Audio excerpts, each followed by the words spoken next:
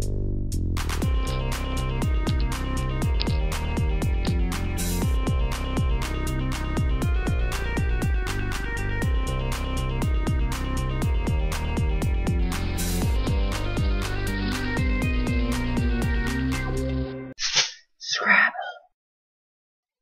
guys, so this is going to be a turn-by-turn analysis of a game that I played recently against Nigel Richards. Nigel's considered to be one of the best, probably the best player in the world. He's from New Zealand. He doesn't do interviews, which makes it so really hard to see much of him. Anyway, my strategy against Nigel is to keep the game as tactical as possible. Nigel has amazing word knowledge. He knows all of the 9-letter words really, and even some longer words than that. And he finds them very, very consistently. He's not so adept, although he's perfectly capable of understanding some of the strategic aspects. Certainly probably in the top, 10 or so in the world at it. But I think I have an advantage there. I don't know Nigel that well, so I can't claim to actually understand his reasonings for some of his decisions. I'm sure that some of the decisions that I wouldn't have made, he has very good reasons for. But since he doesn't give interviews, it's really hard to really understand exactly what he's thinking all the time. Nevertheless, when I say that I would do something, that doesn't mean that's necessarily the right play. It just means that from my strategic understanding of what you should do, and he's probably thinking something as well that probably makes a lot of sense. So anyway, let's jump right into it. Me and Nigel Richards, game 1. So here's my first rack, CGIORT blank.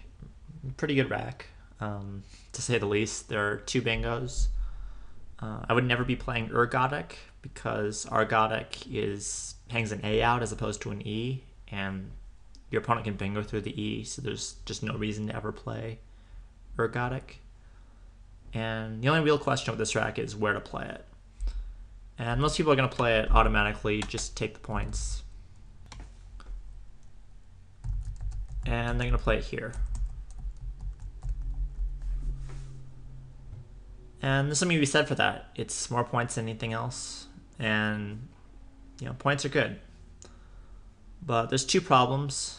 The smaller one is this double letter square. Allows you to make an overlap either here or here. Not really a big problem. A lot of people really overestimate this problem. It's not that easy to do here. I guess they could play jib over here. Play the J or the W or something. But I'm not really worried about it. The real problem I have is the accessibility of the board.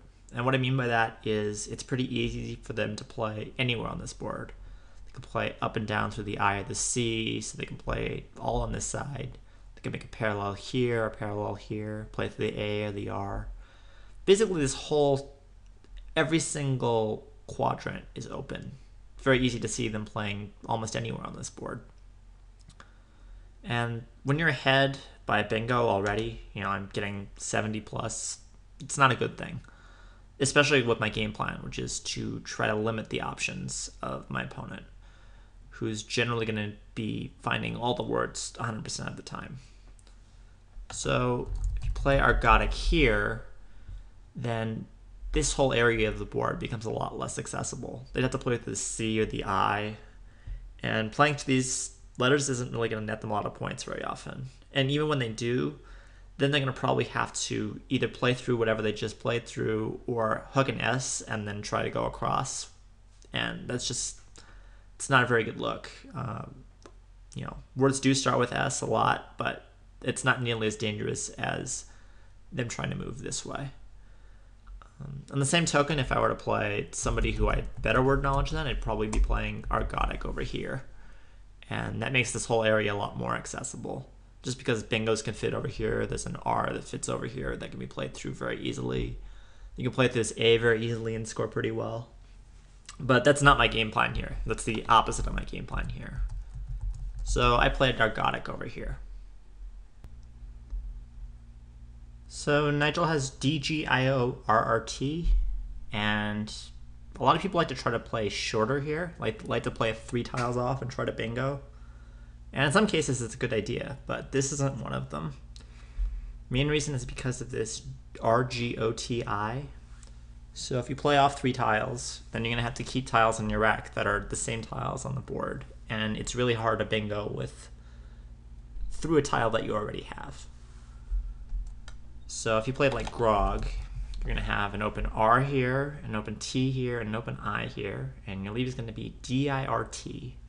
It's just not a very good option here. So Gordy is a much better option. It doesn't score that great, but nothing here does, and yeah, it does leave this I here, which isn't desirable. XI and QI can kind of ruin your day, but he's behind. You can't really worry about that right now. And there, like I said, there really just isn't any other option. So here's my next rack. It's AAEEIIN. Obviously not a very good rack. 6 vowels, duplicate A's, E's, and I's. I obviously have to get rid of some of them. Normally I'd think about trading, but in this position it's a little bit too good to trade. Certainly not a bad idea in general when you have these kinds of racks to be trading them. So I have really 2 options here. Play Idea here. Keeps AEIN. A few too many vowels for my liking. It's not the worst ever. AEIN is they're decent bingo tiles. When you draw consonants, you generally draw pretty good racks. When you don't draw consonants, however, you generally have vowels, and vowels are never good. At least 4 or 5. 4 of them is kind of okay. If you draw 2 vowels in the next 3 tiles after Idea, you're generally not in good shape. Good news though is it does hit a lot of bingos and it does block this I, which is a bit of a problem. The other option is Airy here, and it's a little bit less of a, it's much better for the vowel consonant ratio.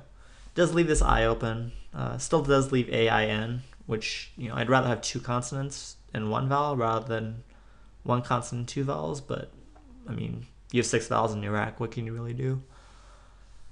Leaves this A open, I'm not too concerned about it. It's pretty hard to score while using this A. Leaves this double open too, but my opponent just used 6 tiles. They probably don't have a bingo yet, and we'll probably both score pretty decently, and this will close down.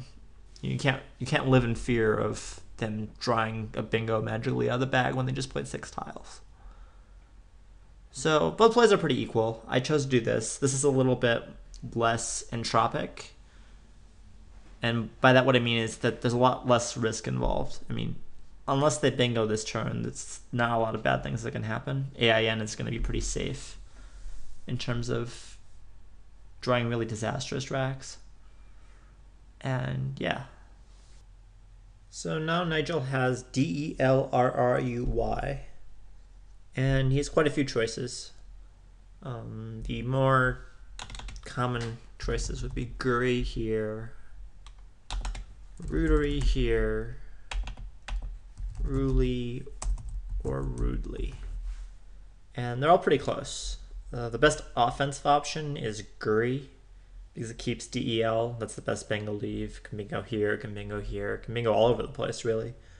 It gives me a lot of good scoring options here, though, and doesn't score as many points as the other options.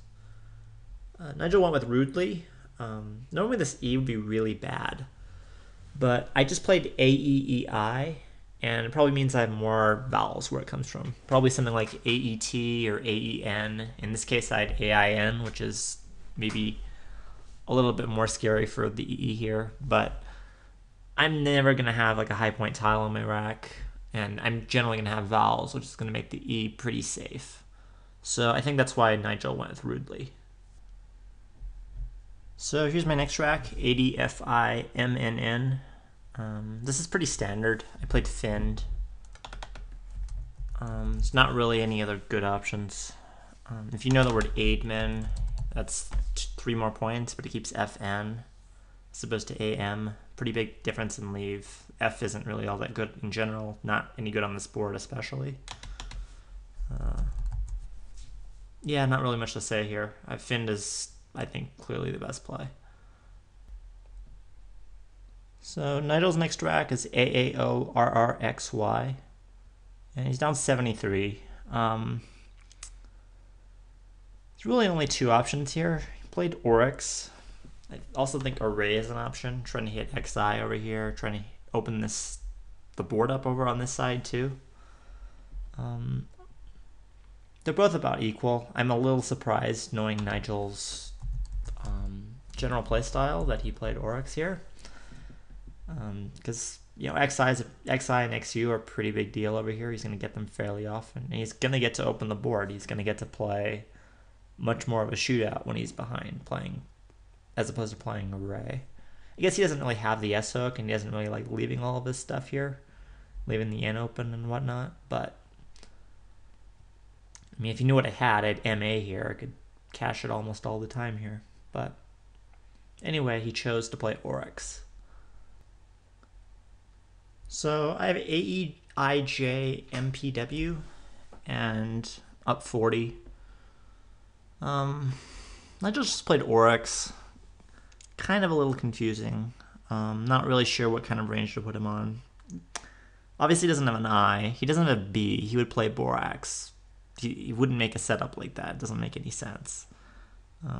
Maybe he'd play Boxy. I really think he'd play Borax a huge portion of the time. He could have the last M. Not too worried about that. If he has the last M, so be it. He can cash it. But I generally think my M is good here. I think having M parallels going over here is generally going to work out in my favor. And I think if he doesn't have an M and parallels, I can parallel it over pretty lucratively. So I can score over here, but I think I'm actually better off leaving it alone because I don't think his range is going to hit that very hard. Nigel's known for playing a lot of setups, but this just isn't really a good spot for it. He probably he's not making a setup here very often. More worried about something a little weirder. Maybe he has the Q in his rack. That's a concern. Especially since he just played off the X. Usually he makes some sort of setup with that, I think. But given my choices of what the threats are, I think that this isn't a threat, and I think that this line is potentially a bigger threat. So, my choices here are playing Mew here, or Maw here, or playing Jeep. And I want to take out the threat, and I think that the bigger threat is with this spot. I mean, with this whole area over here. So I play Jeep, expecting to probably be able to cash the M next turn if I need to, or just keep blocking. Nigel has AACE-LOR. He has Azarul on his rack. Just not really anything to say here. He has Caracal. It's 64 points. It's not the greatest thing ever because of all this stuff that leaves open. This is going to be pretty lucrative, but he doesn't have a choice. You have a 64-point bingo when you're behind and no other good scoring options. You have to take it.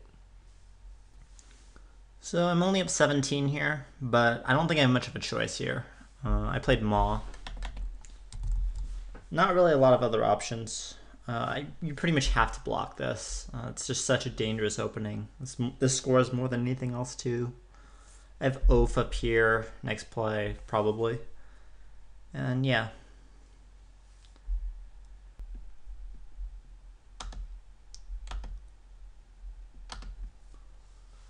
So Nigel's down 62, and he has vowels. He is AIMNOOU.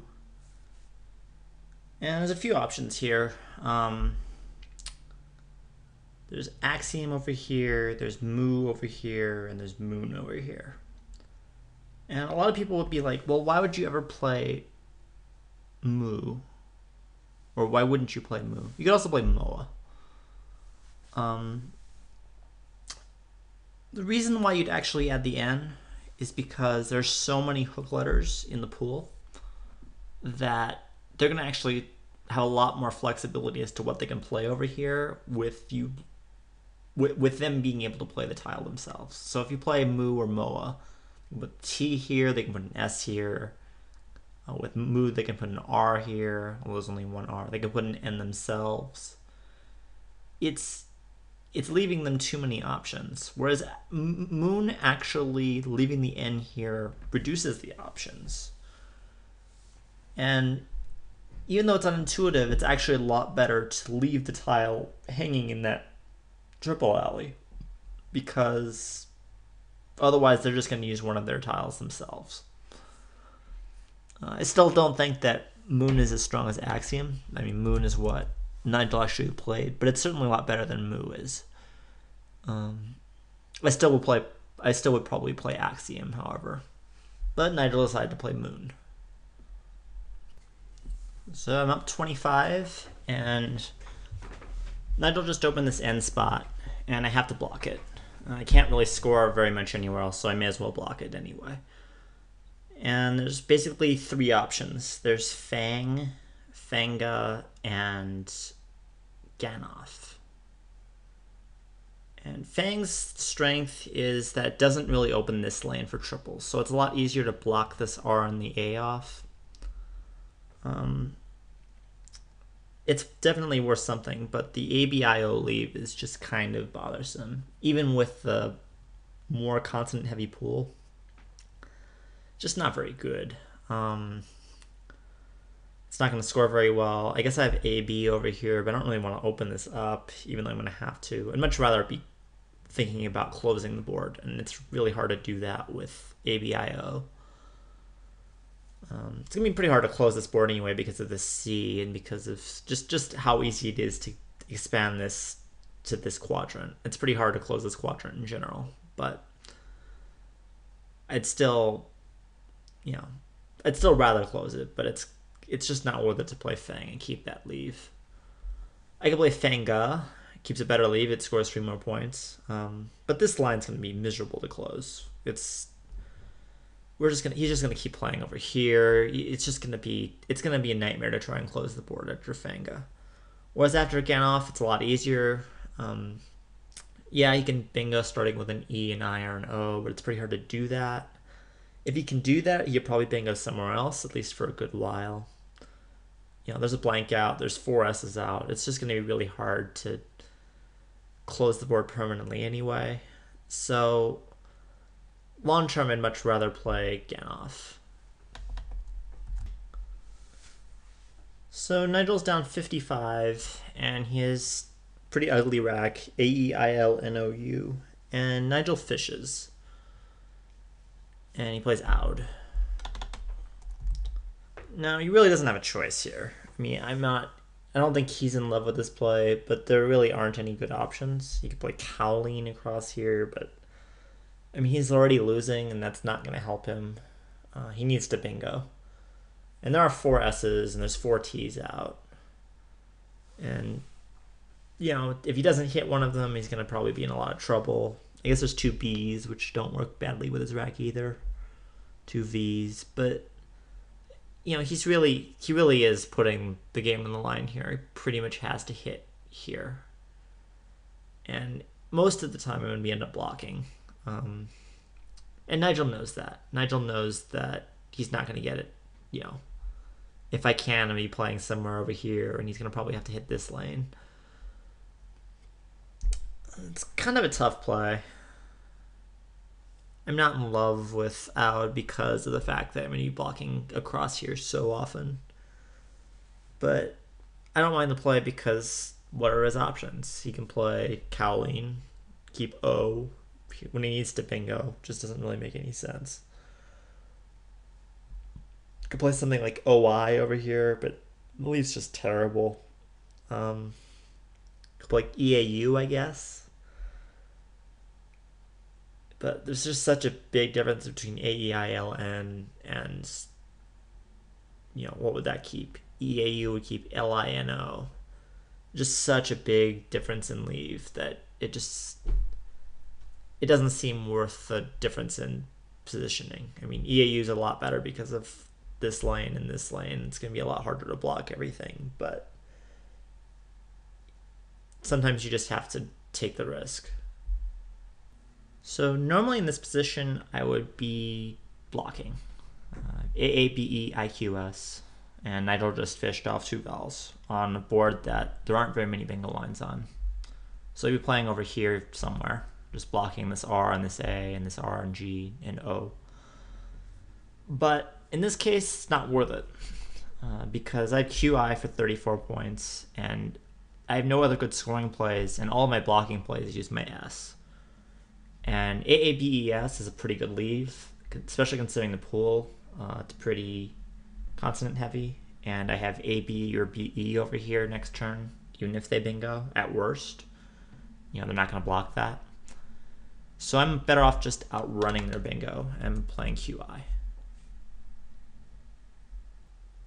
So Nigel's down 79 points here, but he has a bingo. He has several bingos, actually. You can play Inhaled here. You can play Nailhead through the A, either starting here or starting here, and you can play Hardline. Now, this is pretty complicated for a lot of reasons. We can eliminate Inhaled here fairly quickly. You don't want to leave this sort of parallel open. You don't want to leave plays across here. It's going to be fairly easy to block the board regardless of what you do here. It's not worth leaving that sort of scoring opportunity when you're almost certainly going to be behind by 40, maybe even more points next turn. We can also eliminate Nailhead here. This leaving the AD here is probably not going to be a good idea considering my range here. There's Z is definitely my range, and will punish you very fiercely. The H, it's LH here, which means that you're not going to really get these as bingo lines. They're not going to score anything, and they're going to be hard to hit. And the EAD is just not going to be there, so you're going to have the L and the H for 60-point bingos, and the R, this R, this R, and this G. And they're going to be blocked soon, and they're not going to score that much either. And you're going to basically have one shot at it. You don't really want to do that. You want to kind of leave... If you can, this lane's going to be very hard to block, so you kind of want to leave the space open a little bit. If you can. You just want to keep as many options open as possible. So that leaves Nailhead here. Nailhead here is problematic because it leaves an S hook. But most of those plays aren't going to score that much, and you're keeping the board a little bit more open in terms of creating lines here or creating lines this way and creating this whole space to bingo with. Problem is that the S hook here, and there's 4 S's, and very likely there's no reason why I didn't have an S last rack. There's not really any reason I didn't have an S the rack before either. So it's not giving your opponent 40 plus point plays for free is just not generally a great thing, but it scores 6 more points than Hardline. Now, Hardline is problematic. It's a word knowledge deal. It leaves all sorts of lines open here. It leaves this line open, leaves this line open, leaves this line open. This can all be blocked at one time. Just play through the R, the G. So it's not that great. But just leave this open. Leaves the LI here is probably going to stay open. Really depends on Nigel's opinion on whether I'm going to know hardlines and hardliner are both not words, because they're both fairly plausible. Hardliner certainly is used all the time. Somebody's a hardliner if they refuse to break from their stereotypical positions, used in politics a lot. And hardline just sounds like a word that takes an S, maybe a type of line. It's not. It's just an adjective. Just describes somebody who's stubborn. And I actually do know that. But if you think there's a good chance that they might not know that, then hardline might be worthwhile. Especially since it doesn't give away immediate easy comebacks. So I would have played hardline. Maybe hope my opponent doesn't know whether the hooks are good or not. If not, it's certainly not a bad play even without that. But Nigel decided to play Nailhead. Seems very, very reasonable play if you are certain that your opponent is going to know all the hooks to hard lines, or hard line, namely that there aren't any. So I'm up 5, and I have A, B, E, E, N, S. Now there's 3 S's in the pool, and you just choose 7 tiles. And the pool is very scoring heavy. There's a lot of high point tiles: B, H, K, V, W, Z, P. I don't want to give my opponent 40 free points. I have to take this spot.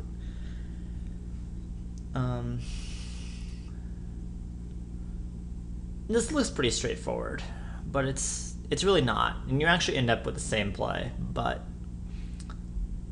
the pool is very consonant heavy. There are 10 vowels in the pool. There's an A, there's 4 E's, 3 I's, and 2 U's. And there's 18 consonants. All of them are pretty high scoring consonants, which makes it even worse because to play a V you need probably 2 vowels, just for an example. So normally I would lean towards keeping more vowels than not. So I would think about playing something like beans or something like that. Even though it keeps AE, keeping AE with this pool is actually a pretty good idea. The problem is, but there's with this particular pool, it's actually a lot better to play a bass, which is normally what you keep with a normal pool. The reason for that is because of all of this A being pretty good thing here. There aren't a lot of letters or a lot of words in this pool that really hit this A hard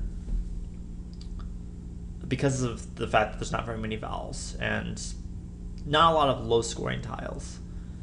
Whereas I'm keeping NE, which is it's not the greatest leave ever, but with this A open, it's very, very useful. Especially the N. The E, not so much. There's 4 E's left. I can draw another E. It's not that. But the N is really useful. You can draw a lot of things very easily. If I had the T instead of the N, I wouldn't be playing a bass. I would be playing, beats or something like that. Maybe beast. I don't really know. But the N allows you to draw things like a zon, a keen, a vens, a zine, all sorts of stuff in a pool where it's really pretty hard to draw something to the A. But having that N, there's one N left, and I guess he could have it, but then he has to have, some other things to go with it. It's a lot.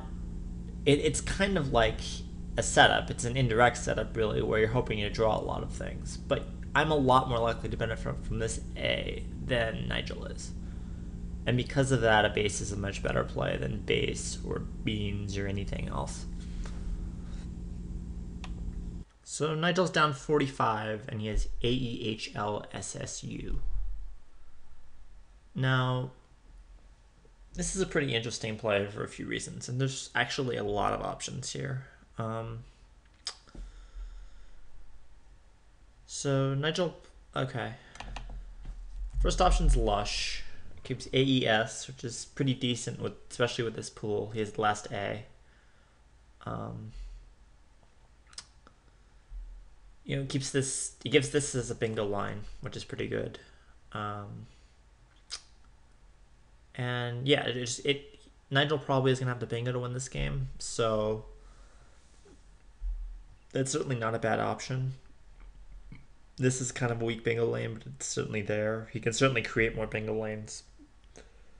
And I'm going to need to score, so it's going to be pretty hard for me to actually block this without creating more lines myself. I guess I can play something like, I don't know, WEE here or something like that. But, I mean, most of the time, especially if I don't have the W, I guess the B too, I'm not going to be able to actually parallel here, so this line's going to stay open. He can do something more aggressive. He can play HUE here. That certainly keeps the best leave. It's going to be, there's 4 T's out, so me paralleling over here is possible, but I'm probably not going to score very many points doing that. Certainly a possibility. It does block off his option to do something like this later, and it blocks off his option to make, hooks, and blocks this off, blocks off the potential like PIT and PIN plays over here. And of course I could just have the last S myself, and then I could score a lot here and basically really hurt his winning chances. So this might be a little bit too aggressive.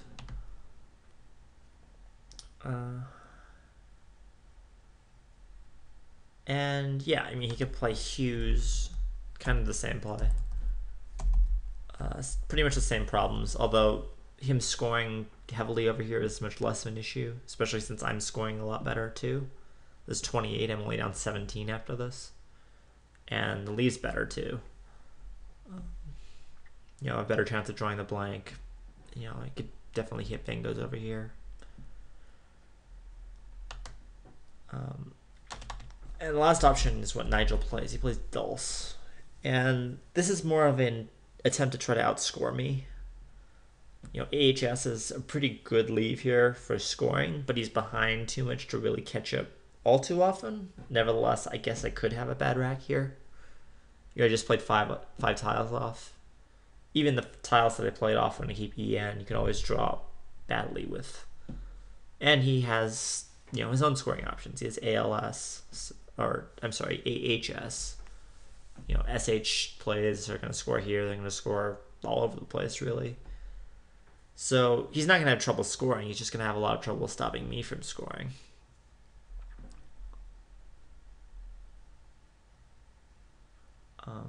I would probably end up playing... I don't know, this seems okay. I'm a little bit skeptical of trying to outscore somebody in this position, just because of how many open possibilities there are here and here and here, and just all sorts of stuff. It's going to be pretty hard to stop me from scoring. And I'm up 16 and a turn, so it's going to be pretty tough.